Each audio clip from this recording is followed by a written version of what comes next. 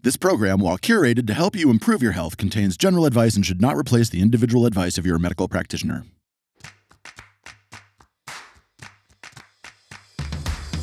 Endometriosis is not a hormonal condition. The solution to having termites in your house isn't to blow up your house. That's really what we're doing with women with endometriosis. The main strategy for endometriosis is to treat the immune dysfunction that lies at the heart of the disease. I would like a call to arms for women around the world to know that their intuition isn't lying to them. So if you have been diagnosed with endometriosis, I would say it's not going to define your life. In life, it's normal to have ups and downs. But what do we do when we get stuck? I've always been fascinated by the healing journey. Why do some people get better while others fail to make the shift? In Season 2 of The Shift, we explore the intricate world of women's health and help you discover how to balance your hormones and understand yourself better so that you can truly thrive. The menstrual cycle is a vital sign of female well-being. My mum just used to say, "Oh, Nan, I'm so sorry. It's part of being a woman." I would like a call to arms for women to know that their intuition isn't lying to them. I'm Katherine Maslen, and this is The Shift. In the last episode of The Shift, we discussed period pain and its many causes. Endometriosis is one of them, and we're going to take a look at this increasingly common condition in this episode. Endometriosis is a condition in which the cells and tissues that belong on the inside of your uterus, your endometrial lining, grows in places outside of the uterus. Most commonly, this occurs in the pelvic cavity, on places like the ovaries, outside of the uterus, the bladder, and the pelvic wall. In the West, it is estimated that at least 11% of women suffer from endometriosis at some point in their life. For many of these women, pain severely impacts their quality of life, and each month is an ongoing battle to manage the condition. Endometrial cells end up in the pelvic cavity by a process called retrograde menstruation, which means that you have some amount of menstrual blood that spills out of the fallopian tubes when you're bleeding. If you're not too familiar with your reproductive organ anatomy, find a quick picture on Google, and what you'll see is that your ovaries and fallopian tubes are actually not connected. There's an open space where the fallopian tube meets the ovary, which can allow for this menstrual blood to come through.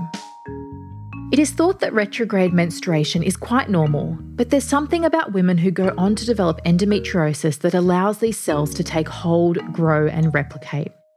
We're going to explore some of the theories behind this in this episode.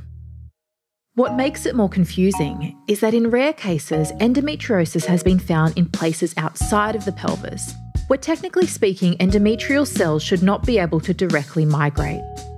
Endometriosis has been found in the chest cavity, heart, breast, and the gastrointestinal tract.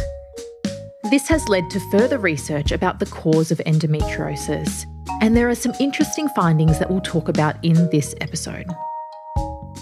First up, I talked to Dr. Lara Bryden about the condition.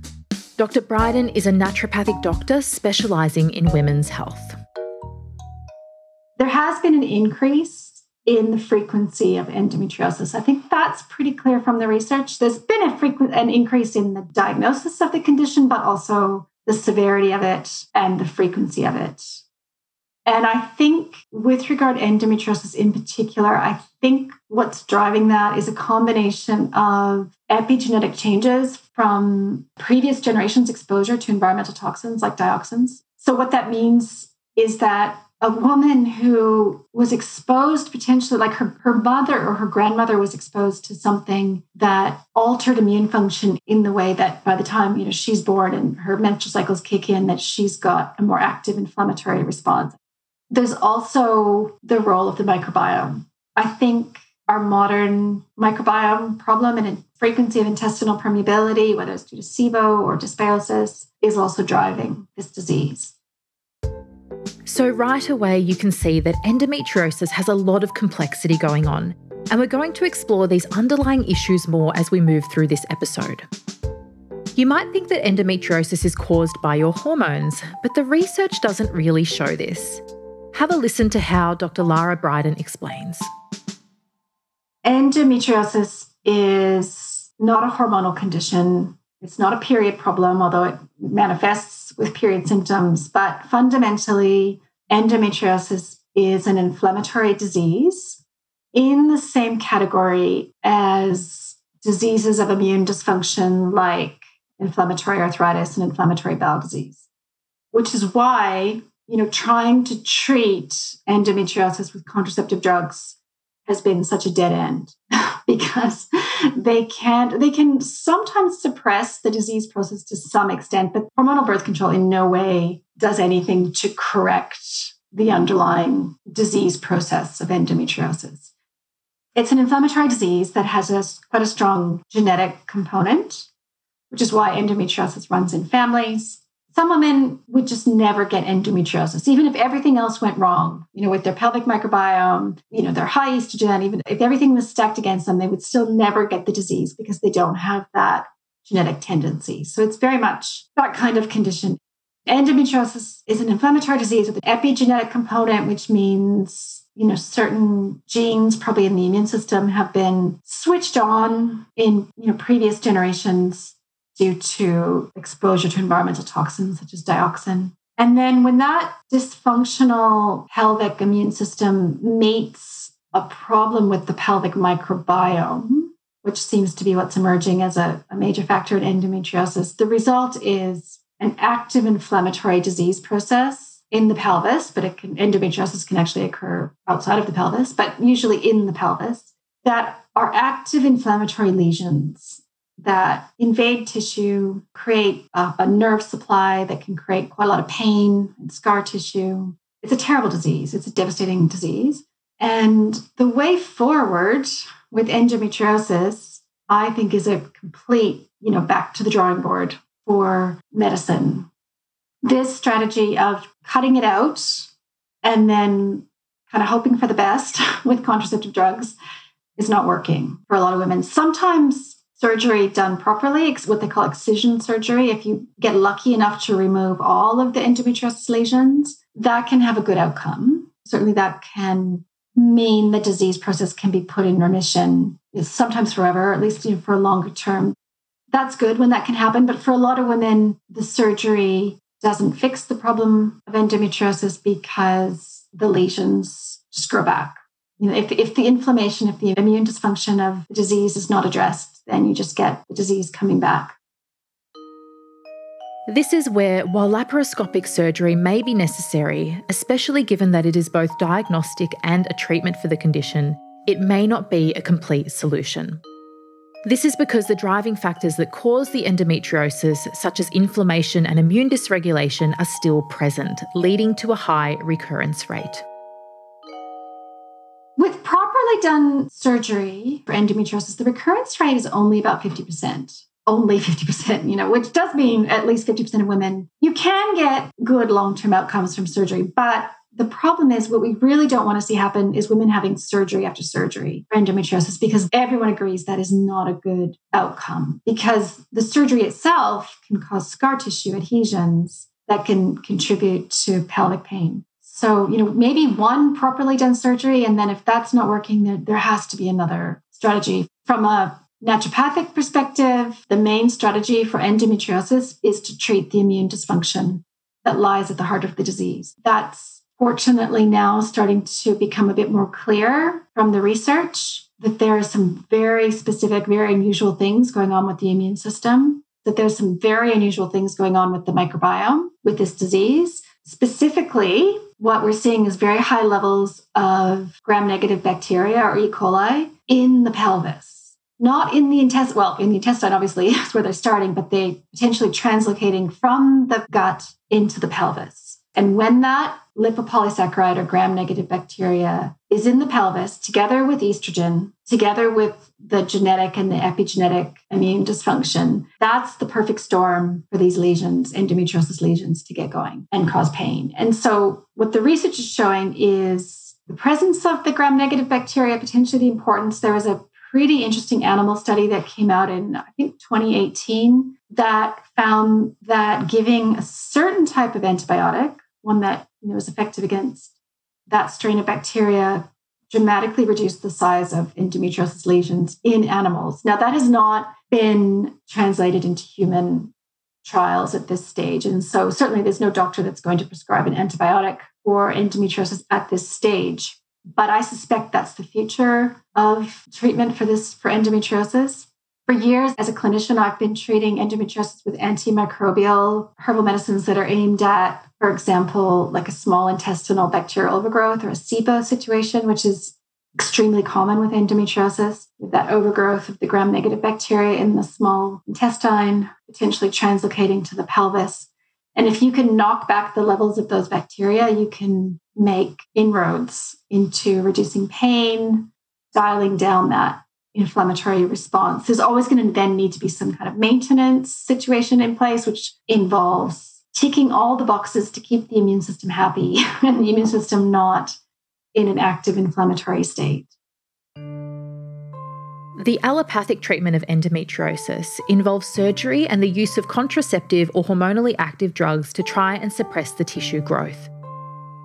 Given the complexity of this issue, this may not be enough to help you to heal.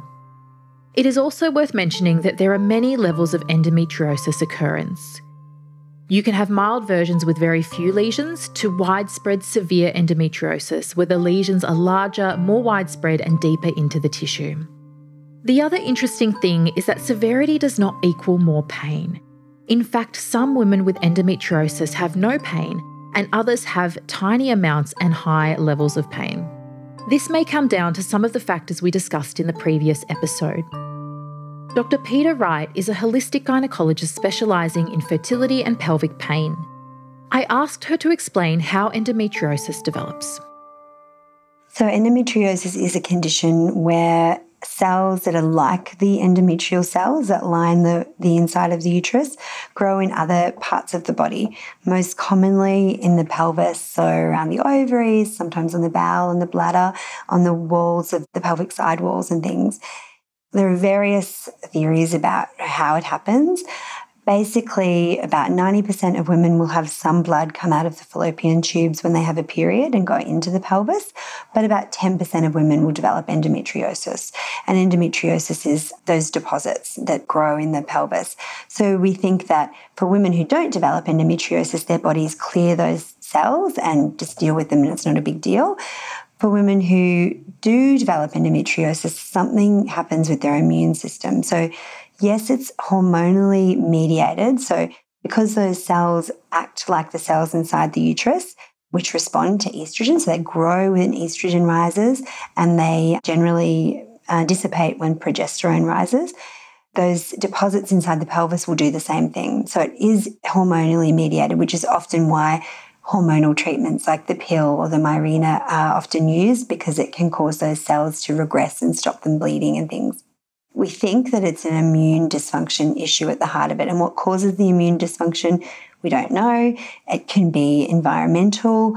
It could be genetic, so epigenetics, how environment affects genes. Could be bacterial. We know that there's more gram-negative bacteria in the pelvises of women who have endometriosis, and there's a particular substance that's released from those bacteria called lipopolysaccharides, or LPS, which can cause or induce inflammation. So we think what's happening with women who have endometriosis is that they have something impaired with their immune system. Their body overreacts to those little endometriosis deposits and causes out of control inflammation. And then the innate part of the immune system doesn't clean that up. So you sort of get unbridled inflammation. And then that inflammation causes pain. So that's prostaglandins and other inflammatory little chemicals, which activates our nerve cells, activates our pain pathways.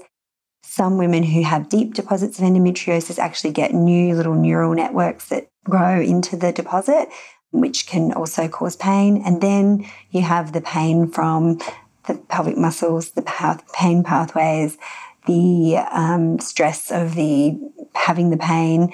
Also, IBS and bowel symptoms are very common with women with endometriosis. And perhaps it's just because everything's all in there together and the same nerve pathways are involved.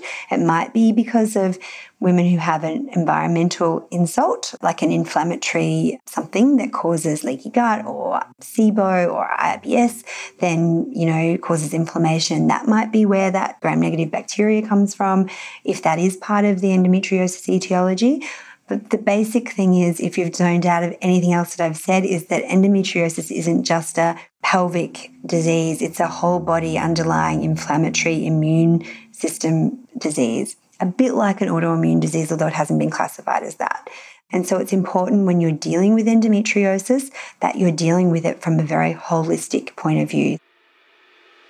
Reviews help us know that we're hitting the mark with what you need and help us to shape future seasons. I'd really appreciate it if you could take a few moments to leave us a review. I would love to know what you think. The shift! You're beginning to hear some themes here, and you'll notice our experts sharing some of the same information in different ways. We've included this to help you grasp some of these concepts that can sometimes be a little bit confusing. Dr. Felice Gersh is an integrative gynecologist who has been researching endometriosis for some time. What she says really fleshes out what we've been talking about and adds another layer of complexity to the situation. So endometriosis is a complex condition that has some similarities and differences. It's interesting that actually women with PCOS have higher rates of endometriosis than the general population.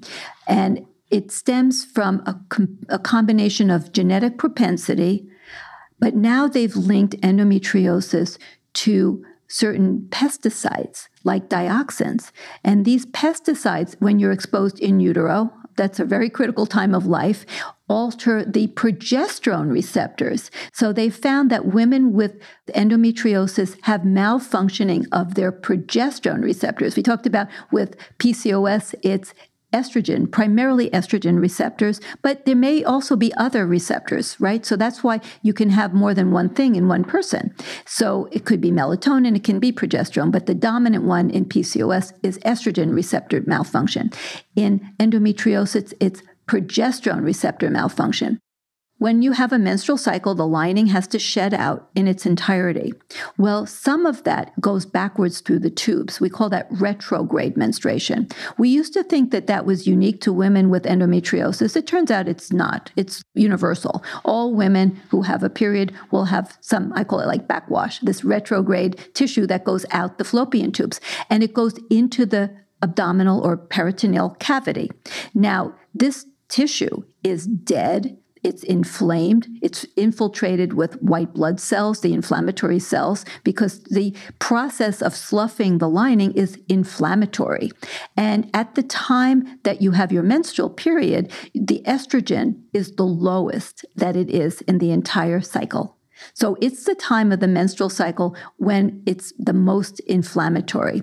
When you have high levels of estrogen, like at ovulation, that's the most anti-inflammatory. So estrogen modulates inflammation and it controls it. So nature took care of everything when everything is going right. So when you have the spike of estrogen that precedes ovulation, that's very anti-inflammatory. So inflammation is suppressed, which makes sense because you have sperm coming in, presumably, right? So that you get pregnant because you're ovulating.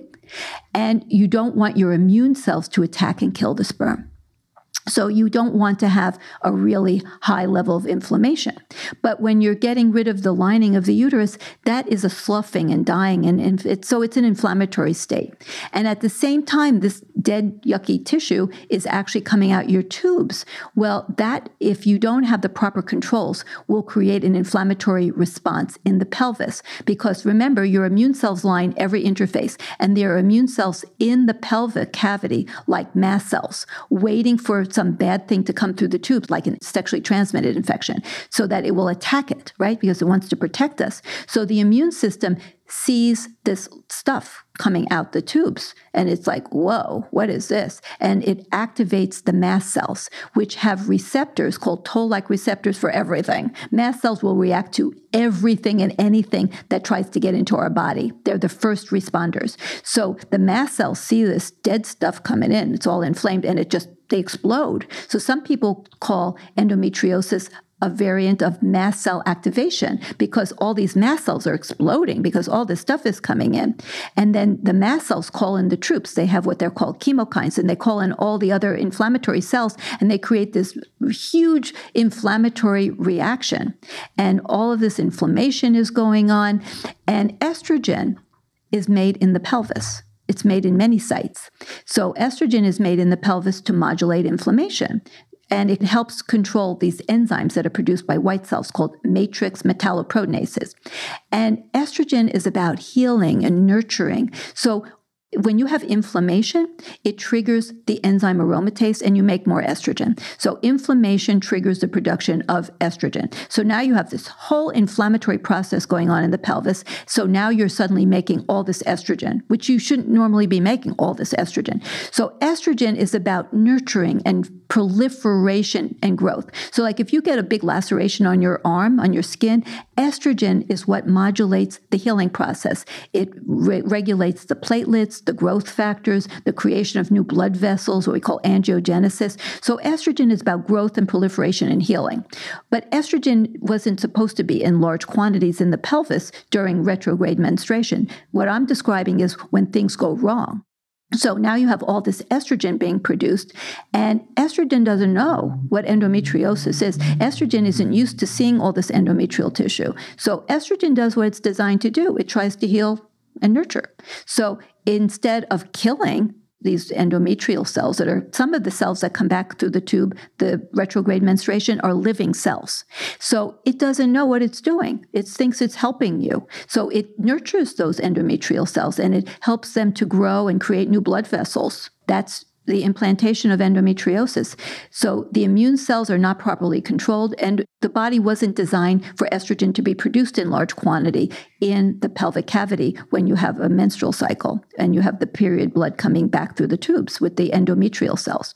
So what is supposed to happen? This is what happens in a woman with endometriosis. So every time she has a menstrual cycle, she gets this crazy inflammatory response in her pelvis. And she gets all the lining cells coming in, and then she has this extreme abundance of production of estrogen locally in response to the inflammatory response. And the estrogen being designed to nurture and grow and cause new blood vessels and stuff, it's actually contributing to the production of endometrial implantation and supporting the endometrial tissue that's growing abnormally in the pelvis. But nature had a plan for all of this. It turns out that when you have the spike of progesterone, the progesterone receptors that exist in the pelvis involving the immune cells actually control the immune cells and calms them down.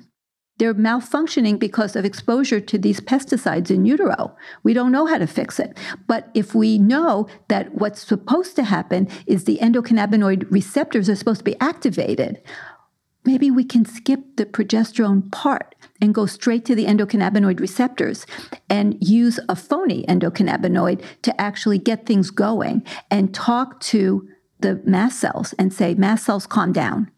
And there's actually some data just coming out now that this is something beneficial. So it's not fixing the underlying problem, which we always would rather do.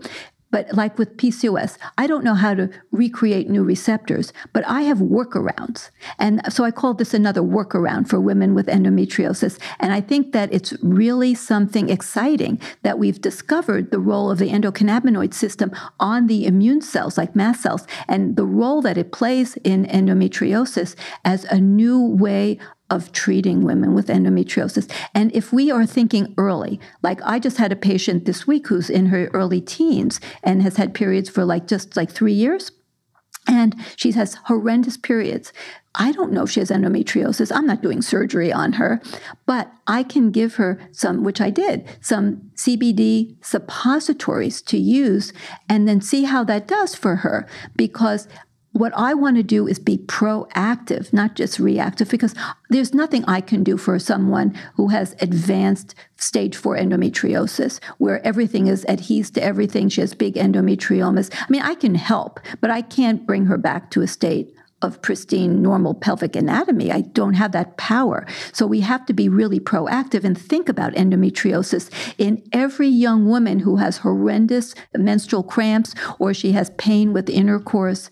We have to do really good pelvic exams, get ultrasounds. If there's any question of endometriosis, we don't have to rush everyone into the operating room, because studies have shown that doing surgery actually doesn't change the long-term outlook for these women. But of course, it can do harm too. We're putting them through surgery and we can create adhesions and so on just from our manipulation of things.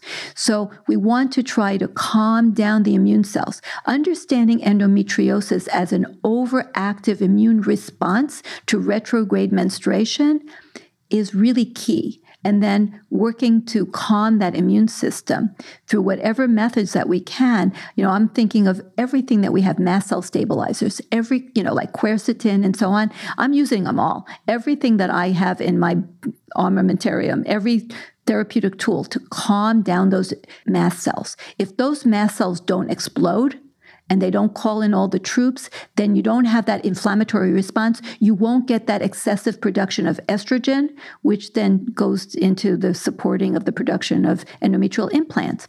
The solution cannot be what conventional medicine is proposing. You shut down all the hormones of the woman so that they don't have menstrual cycles. Well, it's basically chemical castration. We know women need hormones. The solution to having termites in your house isn't to blow up your house. That's really what we're doing with women with endometriosis. We know that they're having hormonal issues, so we blow up their hormones so they don't have any. That is a terrible solution, because we know you need hormones for so many functions in the body, not just reproduction. So we're now at least understanding so much more about endometriosis so that we can have much better approaches. And I'm really excited for the future, what may be in store for understanding and then treating endometriosis in a much more sane and effective way.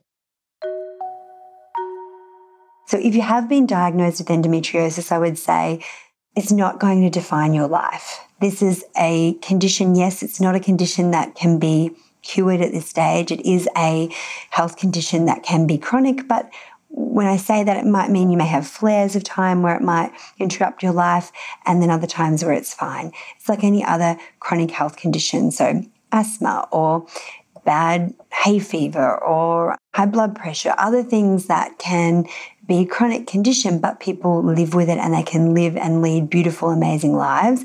There's nothing to fear when they know that. And also when they know that there's not just one treatment modality, there's a whole range of things that are options and that may work in combination for that particular person. And if something doesn't work, we can try other things. And that fear is actually a really big player when it comes to pain. So anything that we can do to dial that fear back is important, because we have to remember that endometriosis, while it can cause pain, it is associated with pain in many women. It's not going to be life-threatening.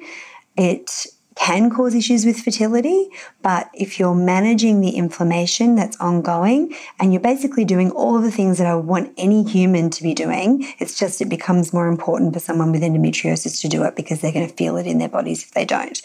Then they can live really great lives and have a really good team around them. So they've got lots of tools in their toolbox to manage things. And I think when you have that approach and you don't have the unknown, then it becomes less scary. And I can understand what's happening inside your body and the things you can do to fix it. And you have power because you actually have a big toolbox of things that you can do to help manage it. When you do have a flare or a bad day, then you're empowered. When you're empowered, you have way less fear, because I think fear comes out of feeling hopeless and out of control, which is how many women felt for a long time, because all they had was a surgery and that's it. That was great advice from Dr. Peter Wright again. We've explored the concept that endometriosis is a condition of the immune system, but it is influenced by hormones. There's a common misconception that endometriosis is caused by estrogen dominance, which is untrue. While endometriosis is affected by the influence of estrogen because it is hormonally active tissue, the estrogen does not cause the issue. Many women, however, do have excessive estrogen levels, and assessing your total hormonal picture is important.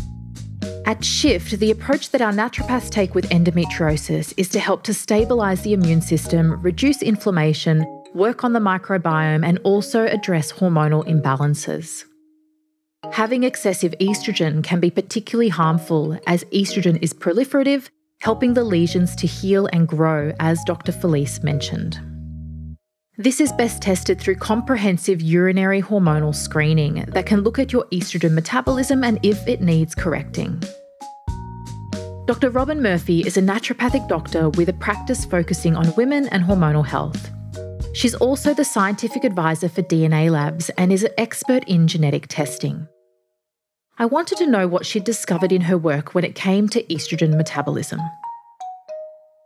When it comes to estrogen metabolism, so estrogen is deactivated by certain enzymes within our liver and within the endocrine tissues. And when it gets deactivated, we really want to make sure that it doesn't retain any estrogenic activity, so that even though it may bind an estrogen receptor, it's not causing any downstream effect. You know, when we think about estrogen, it's very stimulating. It stimulates growth and reproduction, but we want to make sure we have a control of that. And so through liver metabolism and processing using these different enzymes, estrogen should typically be broken down into a non-estrogenic form and then eliminated from the body. And the way that it's eliminated is through a number of different what are called conjugation reactions. So this is through things like methylation. People may have heard of this. This is a pathway in the body that is reliant on our B vitamins, particularly folate and B12, but actually a number of different B vitamins and minerals are important for this pathway. So what methylation does is it creates the kind of nutrient that the body uses in order to bind to estrogen, to make it more water soluble, and then it can get eliminated into the liver, out of the bile, out into the bile, and into the stool, as well as through the urine. And so there's different pathways that estrogen will go through. So methylation is one. It can go through glutathione conjugation, sulfation as well. And so these are important ways that the body will help to regulate the amount of estrogen as well as eliminate it from the body. Now, what's fascinating is that there's genetic variations in different enzymes that are shown to alter how estrogen gets broken down. And so this can lead to different forms of estrogen metabolites. So rather than the estrogen being deactivated and no longer having any sort of estrogenic effect, we find that there can be other forms of estrogen metabolites that are shown to retain their estrogenic effect. And there have been studies done to look at the ratios of these different metabolites. Now, there was a lot of science speak in there, and if you're lost, don't worry, you're not alone. Most of us don't need to understand this level of detail, but what I want you to begin to grasp is that there are multiple factors that can interfere with your ability to metabolize hormones. This is why working with a naturopath, integrative doctor, or functional medicine practitioner that understands these areas can really help. For example, you heard Dr. Murphy talking about looking at B12 and folate. And what we'd want to do is screen you for mutations of your MTHFR gene, which can interfere with these nutrients working properly. More on this in episode 13 when we talk about infertility. These are the type of results we can get through testing, and it can really help us to be laser focused when it comes to choosing your treatment. Because Dr. Murphy works in genetics, I wanted to ask her how our genetics played a role in this picture. So a lot of them are shared pathways with liver detoxification. So there's two different pathways that we look at. One, or what we call as phase 1 detoxification, is through the cytochrome P450 enzymes. So there's tens of different types of enzymes, but the big players here are related to what's called CYP1B1, as well as CYP1A1, CYP3A4, CYP1A2. There's all these acronyms which represent different forms of these enzymes. And so what can happen is through genetic variations, these enzymes can be more predisposed to get turned on more easily. And depending on what they do and how they process the estrogen, this can lead to changes in estrogen metabolites. So we know that there's a particular mutation that can occur within the CYP1B1 enzyme. And this is the enzyme that's important for producing what's called the 4-hydroxyestrogen. So this is the estrogen that retains its estrogenic activity. And there's been studies that have showed that women with breast cancer have higher levels of this 4-hydroxyestrogen within the breast tissue itself that is leading to more DNA damage and DNA mutations. And so in addition to changing how the estrogen is getting metabolized, we also see that there's genetic variations which can influence the elimination and detoxification, as well as how well the body is able to protect DNA from the damage. So that is related to enzymes that are utilizing things like glutathione, which is a very strong antioxidant in the body. So glutathione helps to eliminate estrogen as well as to protect DNA from these estrogen quinones, which are very damaging to our DNA and have been associated with things like breast cancer. Interestingly, a lot of the driving forces behind issues like endometriosis also drive breast cancer too. So this screening can be very beneficial so you can be proactive with your health. We're talking about women's hormones. We're talking about autoimmunity.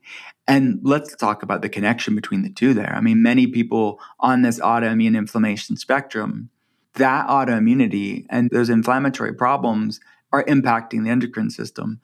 So we see a lot of women with endometriosis and adenomyosis and, of course, Hashimoto's disease, or people that are on that spectrum where they're not overtly diagnosable by conventional medicine's criteria, but they have these autoimmune components to their hormonal problems. So this collision of their immune system / inflammation and the endocrine system, the hormonal system, is really a growing issue in our world that many people fall through the cracks of conventional medicine. And because this is impacting women, and just look at all autoimmunity, for the most part, it's way more women than men, with a few exceptions to that, like ankylosing spondylitis, I think, is more men than women. But the most autoimmune conditions are impacting women more than men. And of course, female hormone problems are impacting women. So you look at both of those things, that's a lot of women that are going through some major issues. And they go to their doctor, their conventional doctor, and with the best of intentions, I'm sure, they're told, you're just depressed, here's an antidepressant, or you're just getting older, you just need to live with it. And their intuition knows better. But yet when you're told you're just depressed, or you're told you should just settle for it long enough, many people just do. And I want to maybe, like you said, a call to arms. I would like a call to arms for women around the world to know that their intuition isn't lying to them. That it's just because something's common doesn't necessarily mean it's normal. Growing health problems are certainly ubiquitous. It doesn't mean we should settle for it. Growing amount of prescription lists over the course of our life is certainly common, but should we settle for it? And I think that this systemic delegitimizing of women is a problem. And just saying, well, it's just, you're a hypochondriac, or you're worrying too much, or you just stress too much. Anybody's going to be a little bit depressed when they feel this way. Anybody's going to feel stressed when they feel this way. Yeah, they're depressed and stressed, but why? It's because they're going through these real physiological health problems, but they're not even being explored. They're not even being explored largely in conventional medicine. They're just given an antidepressant and told, see you later, largely. And this is a major, major problem that people are going through. That was integrative doctor, Dr. Will Cole, who really helped to break down the complexity that women face as they're investigating these issues. As we discussed in episode 2, the synergy of what is going on with the whole body is just as important as understanding what is happening at the hormonal level. The other area we want to look into is the health of our microbiome. We talked a lot about gut microbes in season 1 of The Shift, but what about the microbes of your reproductive tract? How do they interact with your gut and other areas? Dr. Lara Bryden touched on this earlier, but let's go a little deeper on this topic. We have a microbiome everywhere. Of course, it's not just the gut microbiome. We have a vaginal microbiome. We have a pelvic microbiome. We have an ovarian microbiome. And those microbiomes do play a role in our reproductive health. I think that a lot of that still should be learned from future research, how that fits in. The microbiome almost definitely plays a role in endometriosis. Conversely, hormones have a big impact on the vaginal microbiome. So the vaginal microbiome loves estrogen, like seriously loves it. Can't get enough of it. Estrogen alters the gut microbiome, has favorable effects on the microbiome, and actually helps to reduce intestinal permeability by thickening the mucus lining on the inside of the intestine. So that's why women are less likely to develop the metabolic inflammation or the endotoxemia that can be downstream from intestinal permeability. We're sheltered from that to some extent until menopause, when we lose estrogen. The vaginal microbiome is healthiest when it's less diverse, which is completely opposite to the gut microbiome, of course, where greater diversity is associated with health. The vaginal microbiome is mostly, usually just a couple of few species of lactobacillus, which are all fed by glycogen from the vaginal epithelial cells, which produce glycogen when they are stimulated by estrogen, which is one of the main way that estrogen promotes a healthy vaginal microbiome. If you're curious about your hormonal health, take our quiz. You'll get a report with insights into some key areas you need to look at when it comes to getting your hormones in alignment, as well as some handy tips to get you started. Go to theshiftclinic.com/links. I mentioned earlier that many women do tend towards higher levels of estrogen, or estrogen dominance as it's sometimes called. We touched on the fact that abnormalities in our body's ability to detoxify and clear excess estrogen can be a factor. But the other issue that we have is the increasing levels of xenoestrogens in our environment. Dr. Ailey Cohen is an environmental health expert and integrative rheumatologist based in New Jersey. She's collaborated with organisations like the Environmental Working Group and is a wealth of information when it comes to environmental toxicity and its impact on human health. You can't have a conversation about hormonal health without diving into these waters. So I asked her to begin by explaining what EDCs, or endocrine disrupting chemicals, are. Endocrine disruptors, as your audience may know, is really a class of chemicals that have shown the ability to mimic hormones in the human body. More specifically, low-level exposure, similar to estrogens, androgen blocking, which are the male hormones, thyroid effects on thyroid hormones. We have tons and tons of hormones in the human body, which are signalers. And in fact, these chemicals can work to disrupt the normal physiology of these chemicals and the normal receptors to these hormones throughout the body. It's been quite common in the literature that I've been reading that's showing that there's not just better detection, as there are for many cancers now that are hormone sensitive, such as breast, ovarian, uterine, and prostate, but there are increasing rates of endometriosis and PCOS, which are very hormonally driven. And so I think as we move forward between the lower, younger ages of onset of puberty and specifically menarche, which is the start of periods in young girls, we're also starting to see this movement towards higher exposure to estrogens. And that can come from pervasive exposure, the ubiquitous exposure to many of these endocrine disrupting chemicals in everything we do, really. Environmental toxicity is a huge topic, and this is just a taste of what we're going to get into in the next episode of The Shift, where we'll hear more from Dr. Cohen and our other experts. If you suspect that you have endometriosis or you've been diagnosed with the condition, what I really want you to take from this episode is that help is available. Understanding the complexity of what is happening for you is vital. So ensure you build a support team around you that can help you to work on the various aspects of your condition. This means seeing a medical doctor alongside your holistic health team, which could include a naturopath, acupuncturist, or emotional wellness support practitioners. Coming up on The Shift. And they found that 170 million Americans had toxic levels of radium in the water supply. The one thing that came up time and time again was pesticides, very strongly correlated with developmental disorders like autism and ADHD. The liver is our detoxification superpower organ. We know estrogens like oral contraceptives, antidepressants, antipsychotics. These have all been identified in post-treatment water. And I said 30 years ago, it won't be a nuclear bomb that wipes us out. It will be infertility.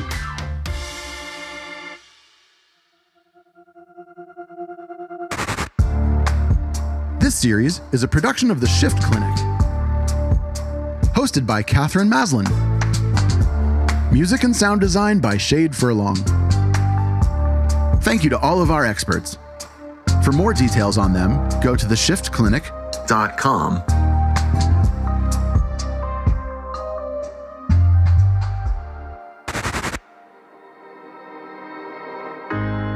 We can be.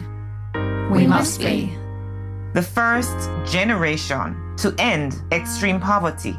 The generation most determined to fight injustice and inequality. The generation that saves the planet from climate change. And this is how we will get it done. The Global Goals. A 15-year plan for everyone, everywhere. With no one left behind.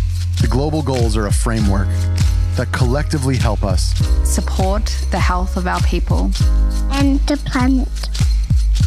At Shift, we are ambassadors for the Global Goals. This project supports Global Goal number 6. Clean water and sanitation. Every time you listen to an episode of The Shift, we provide a day's access to clean water for a human in need in Malawi, Africa. Water is the foundation to health, and we believe every human should have access to clean, healthy water. So please share this podcast wide and keep tuning in so we can impact those who need it the most.